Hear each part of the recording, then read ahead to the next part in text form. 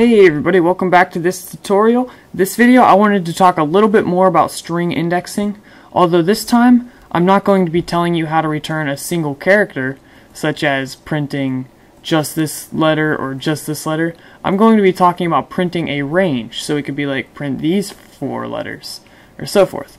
So it's very simple to do this. The way we do this is first let's create a variable. We could say, assign it the value lemonade. I'll just keep lemonade for this video since I already have this little picture made. Lemonade. Alright, now when we want to print an individual character, we can just be like, let's say we want to print the E, and the indexes start 0, 1. So E is 1. We can say print 1. This should bring back E. Now, what if we wanted to print a range? What we do is we use a colon after the first letter, or number, sorry. So let me just bring this down here. What we could do is we could say print, sorry about that little beep if you heard that. Just editing some videos right now. So what we do is 1, colon, and then we put a second number, 2. So let's see what this does. You see it prints 1 letter back. So the way this works is the first number is where you start, the second number is where you stop. So if we increase the second number to 3, you would see it prints 2 letters. Let me explain. Looking at the indexes, here let me get a little pencil. We start at 1 in this example, so index 0, index 1, this is where we're starting, and then we go to index 3, so this is 2, 3. You see, and it gets the range E through M. That's why it printed back E, M. But for the previous example, this one right here, you can see it printed only 1 character. Let me explain that one.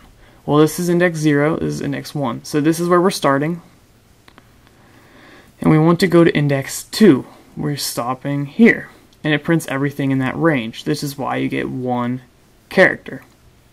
So that's why I like the indexes between concept, because if you are working where you think of characters, you think we're going to stop at index character with the index 2, 0, 1, 2.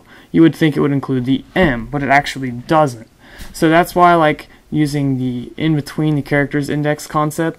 But if you prefer to use characters, you just have to think it goes up to this index, but it does not include it. So it'd be like 0, 1, 2, I'm sorry, 0, 1, 2, 3, and it'd stop before you reach 3. So that's just one little thing to think about. So that's sort of how slicing strings works. Now we can try it again. Let's try another one just to explain this again. Let's start at 4, and let's go to -1, and it printed NAD. Now let's figure this one out. So the first one, we start at index 4. So we got index 0, 1, 2, 3, 4. So here's where we're starting. And then we go up to -1. So we have 0, -1. And it prints this range, so NAD. That is kind of how it works. So the negative indexes are probably more useful for really long strings. Like let's say you wanted to get all of the characters starting at index 30, and then you wanted to stop 10 characters before the last character, or like 4 characters. For like, yeah, you get what I'm saying. So that's just a little example. Hopefully that was useful, and if you have any questions, just leave me a comment.